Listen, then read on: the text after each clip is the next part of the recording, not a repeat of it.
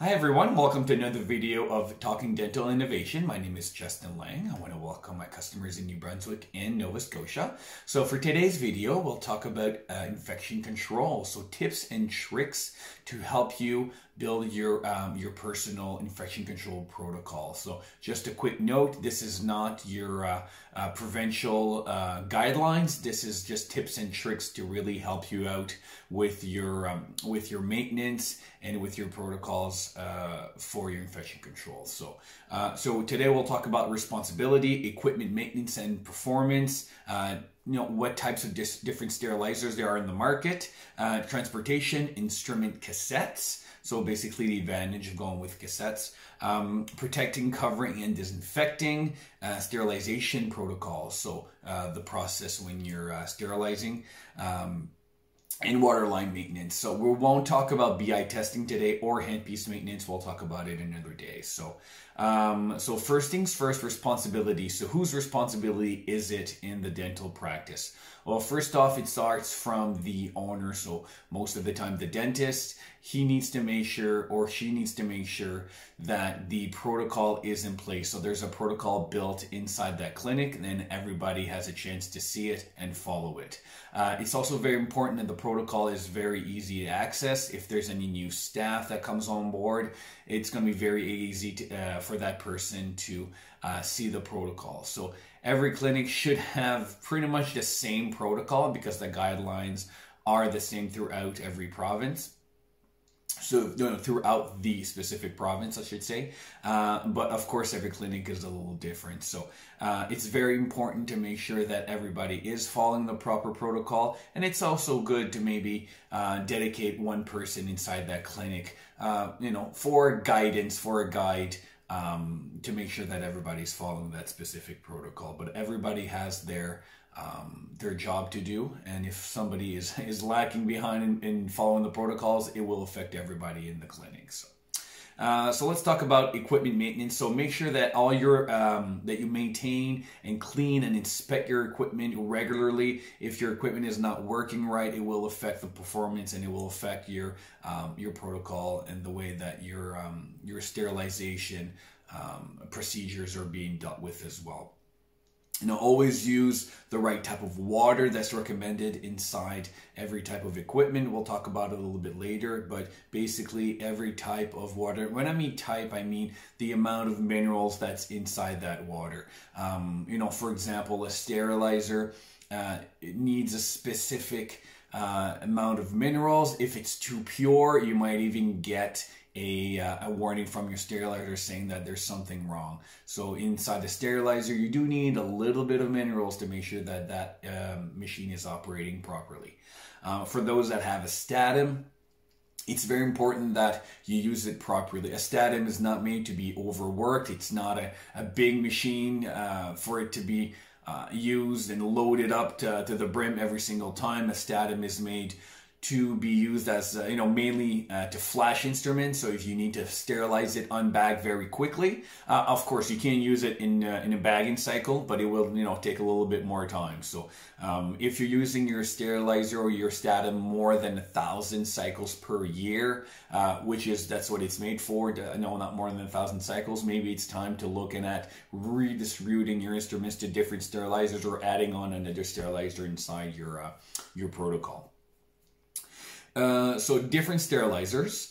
So of course there's many different units on the market. They work well, all of them, but they're all a little different. So you have your Class B sterilizers and then your gravity sterilizers. So your Class B, you're looking at a Sycan Bravo or a Statclave, and then you're looking at Minmark, M11, or your Lexa or your Tottenauer on the gravity sterilizer. So the big difference, your Class B, if you look at it, it's your Mercedes. It's very, it's fast, it's fancy, it does many great things, and your Gravity sterilizer, great sterilizer. We'll talk about like a Toyota Camry.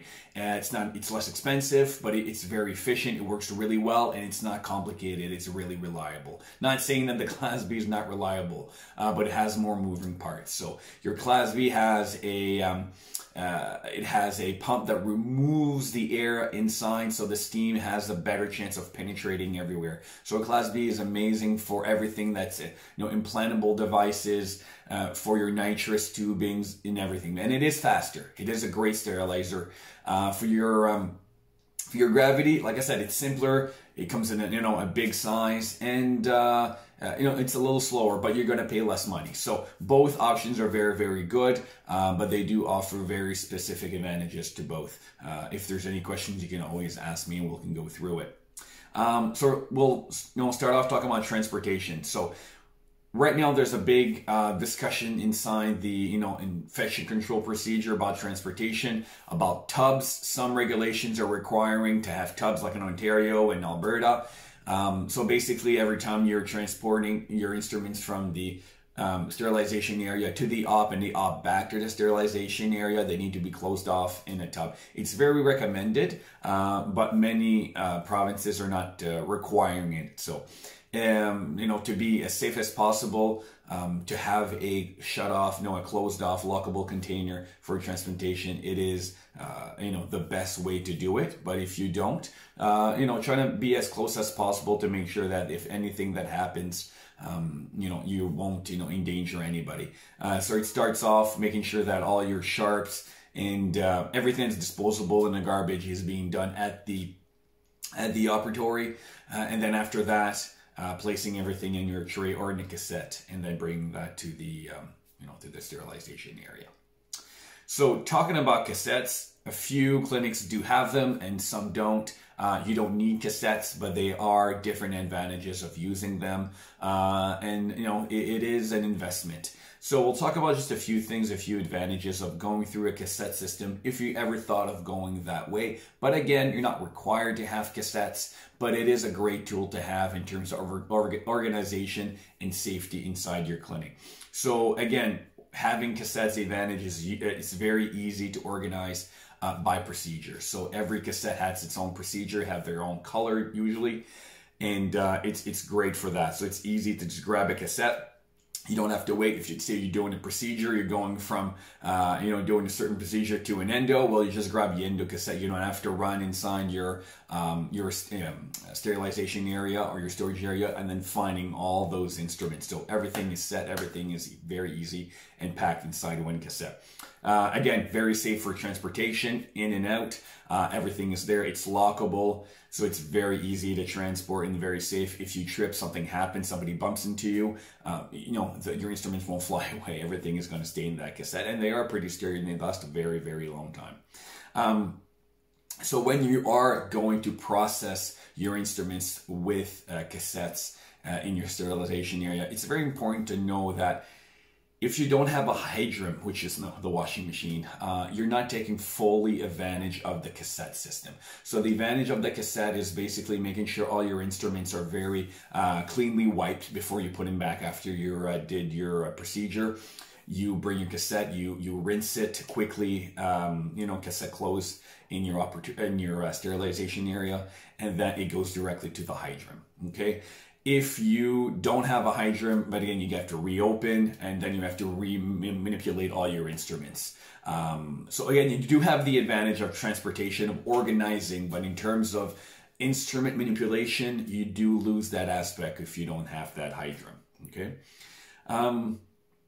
Again, it looks more professional when the patients come in. Everything is really nice and neat on the tray. There's not instruments all over the place. It's easier to organize as well when you're placing it through your cassette. You can always do that on your tray as well, but it's very nice to do it beforehand. And it's very, very organized. So, again, consideration, it takes more place inside your sterilizer. And it does, like I said, to take full advantage, it's nice to have that hydrant. Okay.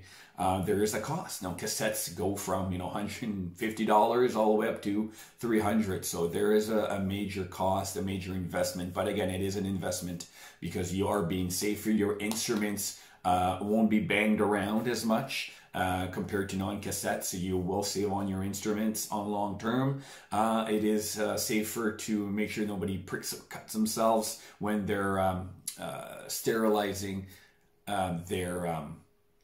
your instruments. So there is that big aspect as well when you are investing in cassettes.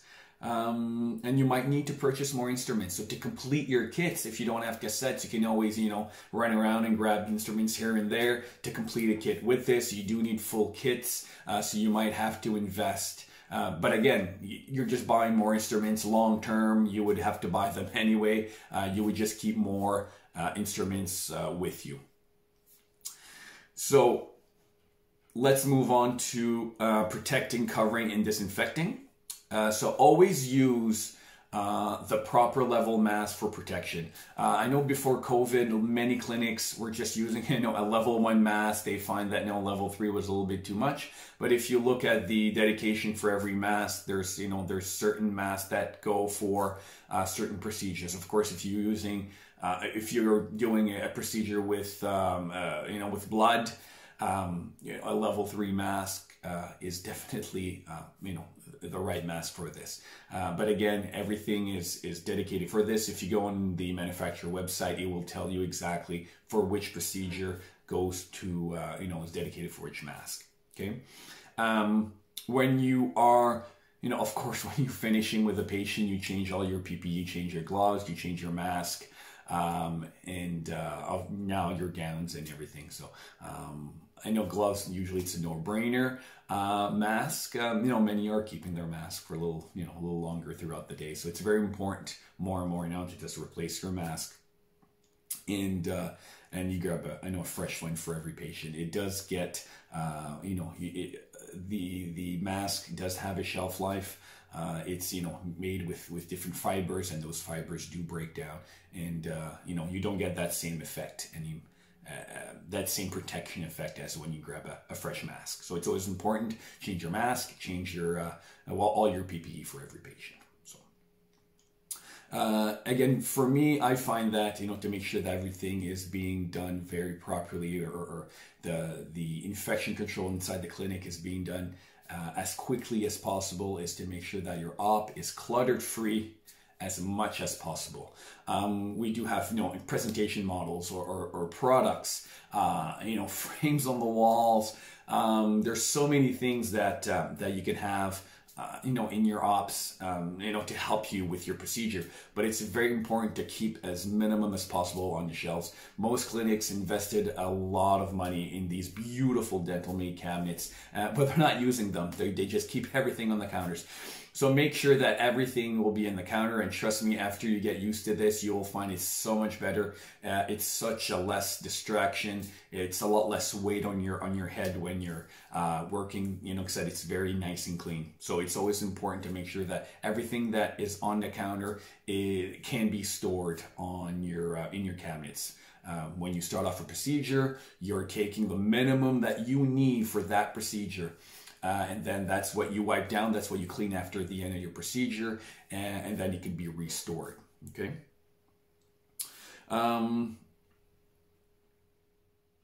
So things you need to wipe down. So like I said, inside your op, the least possible that you have is great, but some things you cannot store away. So when you're wiping down everything in your op with either a pre-moistened wipe or a dry wipe that you will moisten after. They're all great products. You have to make sure that you're wiping down your chair controls, your drawers and faucet handles, your light handles, your switches, your countertops, your x-ray machines, pens, chairside computers, keyboards, monitors, telephones, doorknobs, reusable containers. These are all things that need to be wiped down. Safety glasses, but many of those things, some can be stored if you're not using them. But of course, a lot of these, you're going to use them every day or for every procedure. Bib clips as well, that's another one.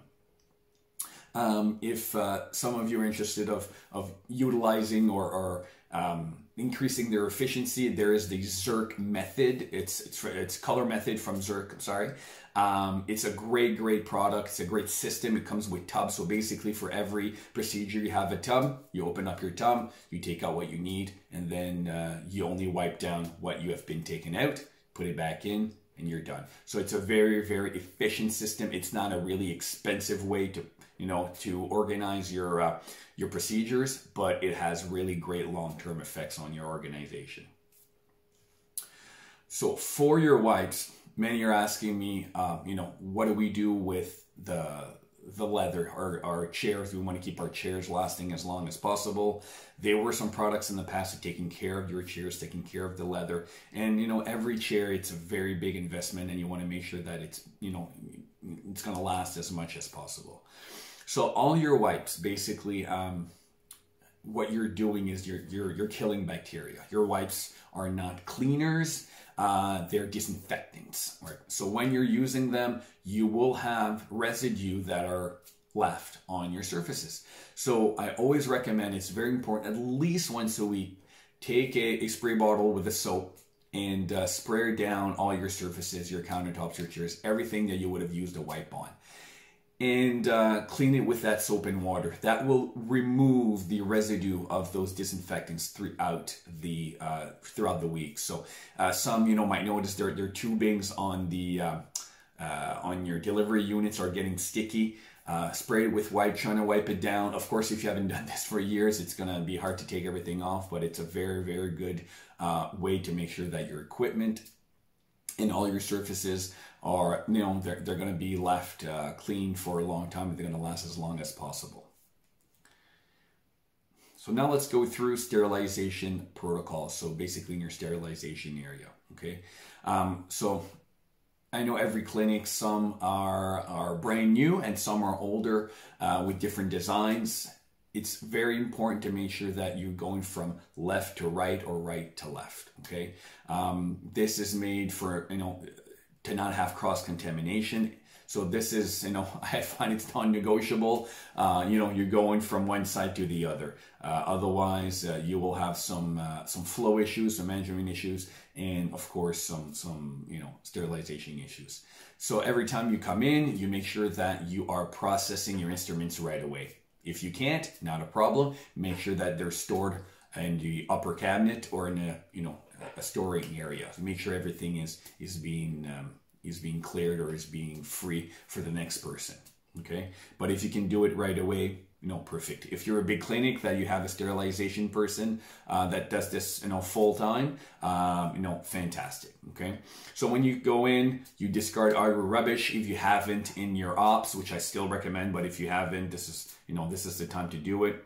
If you're using cassette, just simply rinse the cassette and then place it in the hydrum. If you know that your hydrum, it's not going to fill up very quickly, and if you haven't wiped down your instruments properly inside your op, you might have some residue that is going to dry on your instruments, which is very hard to take off even with the hydrum. So it's very important to make sure that you're wiping down all those little instruments, the composite instruments, they're all being wiped down at the op. So it's going to give you less of a job after to scrape down those instruments. There's different sprays as well that you can spray your cassettes or your instruments to make sure that it's not going to dry on you. When you're placing your instruments in your ultrasonic. So this is a big thing that I think most clinics could improve. They place their instruments inside the ultrasonic. They're overloading their ultrasonic unit, or randomly they'll put the machine on, they figure out a piece, they open up the covers, throw the instrument inside. They have no idea what instrument inside that ultrasonic unit has been agitating for 5 minutes, 10 minutes. We don't know. And the biggest thing, and I can't stress this enough, when you're opening that cover and that machine is agitating, you're basically spreading everything aerosol-wise 12 feet radius around that room. So we're talking about aerosols, in a big way in the last year because of COVID. This is so important. So basically everything that you have placed in there is full of bacteria. It hasn't been sterilized yet. Never, ever, ever, ever, ever open up a top of a ultrasonic machine before closing it. It's very dangerous. Like I said, you're spreading all the bacteria, all the solutions everywhere. So make sure that you are taking the proper protocol with your instruments. You put a batch in to make sure they're not overloaded. You let that run for that specific amount, and then you remove it, put another batch in for that specific time. If you forgot an instrument, well, wait to the next batch. This is very, very, very important. After you're all done, you rinse your instruments properly. I'll tell you a little later why that's so important, but trying to rinse your instruments under the water for a good 45 seconds, making sure all that solution is being rinsed off your instruments. So this is incredibly, incredibly important. When you are finished, you will dry your instruments. There is a product called Huck Towel, H-U-C-K. You can get through Amazon. They sell them a little bit everywhere. It's a lint-free towel. It's very good. They're not expensive. You can keep a few with you. And this is a great way to dry. And it's so important as well to dry your instruments. Again, this is key sometimes when you are sterilizing to not get your wet bags. Okay. So when you can, right now everybody needs to bag their instruments, your bag, or you're going to wrap your cassettes. So this is the time after, okay? And then you can also do a little bit of inspection just to make sure that, before you wrap everything up, is to make sure everything is good, because you don't want a surprise when you start using the instruments. This is a good time to inspect them. So when you place your instruments inside that sterilizer, it's very important to make sure that the full cycle is being done. If it's not done, it might be sterile, but it's not dry. And if it's not dry, a package that's coming out of the sterilizer that's wet, it is no longer considered sterile, which means that, so what happens basically is if there is not a dry package, it's wet, that, the wet surface acts like a wick. So basically everything that's outside sticks to that wet spot and then goes inside the package, which makes it no longer sterile. So if you have a sterile bag, or if you are finishing recycling your bags, or your cassettes are they're wet, or there's wet spots, that there is an issue we need to fix. So we'll talk about all the different things as well later on of why that might be. As well, right before you place inside your sterilizer, right now there's a lot of products on the market for monitoring. We need to know exactly what's going on with every package. We need to know when this package has been sterile, by who, what's inside. Obviously it's a lot to do. There's products out there to help you out. Right now in New Brunswick, you don't need to do that, but there is steps that you can take that will help you with, let's say, a recall of instruments. If anything happens to in the clinic that you need to recall packages, it's not a bad idea to stamp your packages with just a date stamp with a specific color for your sterilizer. And when you're doing a procedure, you can write down the information on that patient chart. So if anything happens, again, this is not required by your guidelines, but it's a little extra step that you can take. So it doesn't take a lot of time. You just stamp it and then you're done. Okay. If ever that you're interested of going through that next step of really fully monitoring your packages, there is a few companies out there that offer these services. And if you have any questions, you can always let me know. We can, talk about the different options. So if you ever have to write down on a package, make sure that you write down on plastic on the window, not on the paper. Again, the paper will make it bleed. If you want to write down as well, when you're folding, there's a little piece of paper in there as well, but it's not inside the bag itself. That's a good place as well. Same place you would stamp your dates for monitoring. So if ever that you have an issue, you have wet bags or something happens, or you have a positive BI test, which is horrible. If you have positive BI tests, which means that there is an issue with your sterilizer, hasn't sterilized yet. So here are a few items that you can look into. It's kind of a quick checklist to make sure that everything is being done well through your sterilization procedure. So if your instruments were wet before going inside the bag, you will probably have wet instruments coming out. So basically these sterilizers are a very sophisticated machine.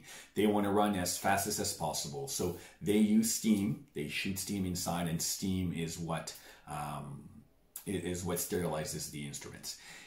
If you're introducing extra water inside that chamber, well, the steam the steam that's being introduced that's the only one that will be dried off when the sterilizer is doing this drying cycle. Everything extra will basically stay there. So make sure your instruments are super, super, super, super dry when they are going inside those bags. Okay. If you overload your bags, again, that's a no-no. The paper, it's always paper side down. So basically, I always say if you can see your instruments with the window, you have it the right way. The sterilizer was overloaded. You crammed too many things in there. The steam didn't have a chance to go everywhere. You need to redistribute your instruments, or you need to add on another sterilizer inside your clinic. There's a gasket problem. These gaskets needs to be changed once in a while, so that could be a problem. The drying cycle wasn't completed. Again, an issue with the sterilizer. Issue with the door spring. So let's say an M11, the door spring opens up, so the door opens up to let the steam out. Again, it's very model specific, but if there's an issue with that door spring, that it doesn't open the right time or the right distance, that could be an issue. And these are all very simple things to fix. Issue with cassette design. So there's a few, I won't name any manufacturers, but there's a few cassette systems, there's a few designs on the market that I don't find they play friendly with wraps. You need to wrap your cassettes, you need to wrap your bags. So some of these cassettes, they're not designed with a lot of room for water to come out. Before investing in a system, make sure that you are discussing it with the manufacturing or better yet your distributor rep, to make sure that you're purchasing the right one, because after you bought them, right? So you've chosen the wrong sterilization program. That's a big one as well. Make sure that you're choosing the right program for what's inside your sterilizer. Their machine is not lean. Again, this is model specific, but some models need to lean the instruments a certain way. They cannot be flat. So just to make sure that that is being done properly. Your staff is not following protocol. Again, it comes into the protocol that you will have in place to make sure that everybody has access to that. Very, very important. Clog filter. These filters need to be changed regularly. Again, maintenance of your equipment. The maintenance not being followed. Cleaning everything of your equipment is not being done properly. So it's very important. Instruments not rinse well. So again, we're talking about ultrasonic cleaners. If it's not rinsed well, what might happen? So if you see your bags are coming out and they have these burnt spots, and you might think, oh my God, my sterilizer is burning my bags or my cassettes. It's not burnt. The sterilizer doesn't go hot enough to actually burn your cassettes or your wrap. But what it is though is a chemical reaction. So that heat from the sterilizer makes a chemical reaction with those with the ultrasonic cleaner solution. So if you see that right there, it's an indication you're not rinsing your instruments well enough. So the cassettes, when you put them inside, there's different racks that you need to be utilizing. So making sure that you're using your racks correctly. As the ones that have statins, let's say the Statin 5000, there's different plates that comes with your machine for free. A lot of them that they install the machine, they put their plates somewhere, they hit them somewhere, and they never been used before. So if you have a Statin 5000, take out those plates again, line them up, and it's so easy to put in your instruments. It's going to work. You're going to fit a lot more, and you're going to make sure that everything is being sterilized properly. When you're using a cassette, make sure it's always wrapped. It's never bagged, so never bag cassettes. It's made to be wrapped. So fragile instruments, should be placed in a tray. Just make sure that they're not loosed anywhere inside the sterilizer. You might also, when you're placing your cassettes in, or your tray, your racks, there's a probe at the end of those sterilizer. You might have bent that probe. You might have hit that probe. So make sure that you inspect that. If there's any issue, that could be one of them. And it could be a leak in the chamber. So there's a test that you can do on every sterilizer to make sure that there is a the pressure test to make sure that it's very well done, especially on the Class B sterilizers like the Bravo or the Stacklave. All right, that was a lot. If you have any questions, you can definitely let me know for all the issues with the sterilizer, why it's not working well. But the list I gave you, if you go in that step by step, 99% of the time it's going to be one of those situations. As well, it could be an electricity issue. Right now, a lot of our sterilizers that we put in, or when we having issues, we install what we call a buck and boost. It just equalizes electricity, especially in an area that has a lot of construction in different, maybe a street over from where you are. You can have a spike or a plunge in power. So a buck and boost could be a good situation or a good fix for that. So we'll finish off with water lines.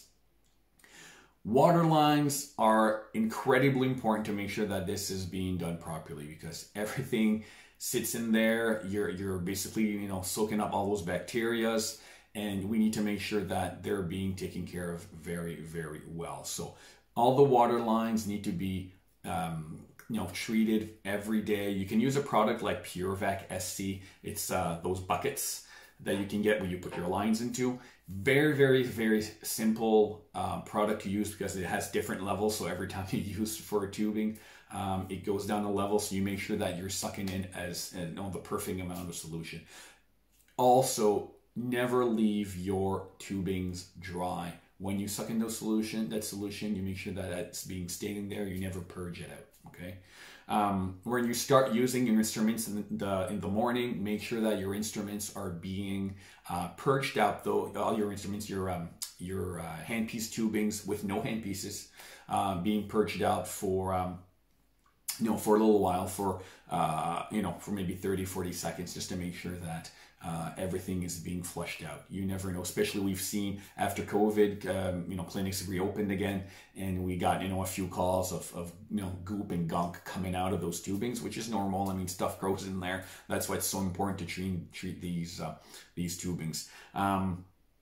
If you're not sure if there's an issue with what's inside your lines, you might have a smell, or maybe you've seen something coming out and you're like, what?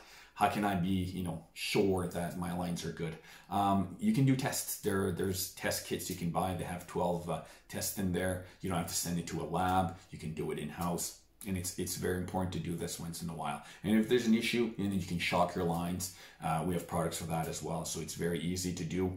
And it's not a bad idea to do it once in a while, just to make sure that your lines are going to be, clean as much as possible. But you don't know if a line is good until you test it. It's impossible to know. So if you can test your lines once in a while, you'll be sure that it's going to be safe for you and your patients. So that's it for today. If you have any questions, please let me know. A long video today, but if you want any more details about anything that I've talked about, again, these are tips and tricks. Okay, this is from me, Justin Lang. This is not this is not from NB Dental. These are tips and tricks to help you out. That if you want to choose to follow.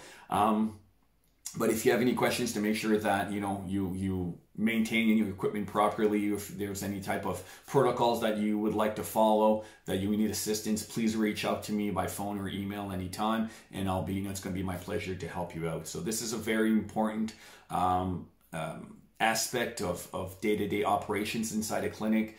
You want to make sure that your patients and staff feel incredibly secure. More than ever, I find, even before COVID, most clinics, I would say every clinic has the right heart. They want to make sure that everything is being done properly to offer. And because of this, even after COVID, now we can stay open even if we're in the red area or the red zone. So again, stay safe. Thanks for your time, and we'll see you in the next video. Thank you.